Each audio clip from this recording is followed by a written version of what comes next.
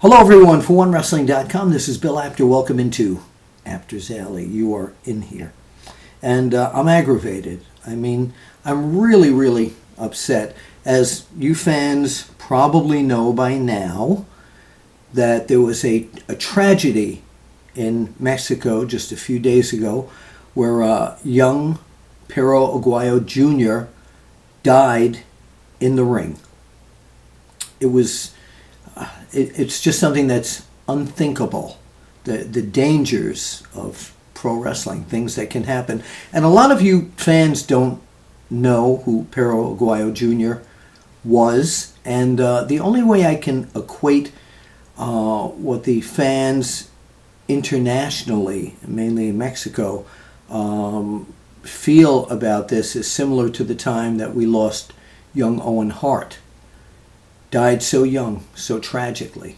And what's bothering me so much about this, beside his death, of course, the loss of this great luchador, is the way it's being reported by a lot of wrestling sites and also by a lot of people in the mainstream media. This match happened in Tijuana, Mexico. And it was a tag team match, and one of his opponents was returning to Mexico after not wrestling in Mexico for many years because he was under contract with WWE, and it's this guy, Rey Mysterio Jr. And Rey and Perro Aguayo competed against each other in a lot of this tag team match, and a lot of sites and mainstream media are blaming him for the death of Perro Aguayo Jr. How could you have the audacity to do that?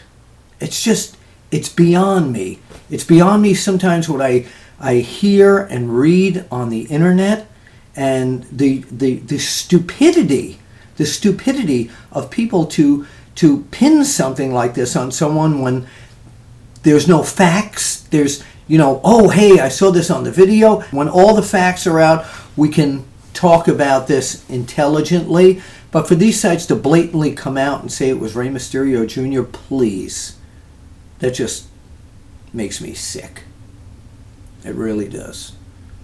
Our condolences to the family, friends, and the fans of Perro Aguayo Jr. His dad, Perro Sr., who I met many times in my travels through the years, was a legend, and his son was following in his footsteps. And he was an incredible worker in the ring, and it's just, again, such tragedy, absolute tragedy. But please don't get on the internet and don't get on CNN or ESPN and blame this guy, okay? Because it's just not right. It's just not fair. All right. So you rarely see me coming out irritated, but man, this really.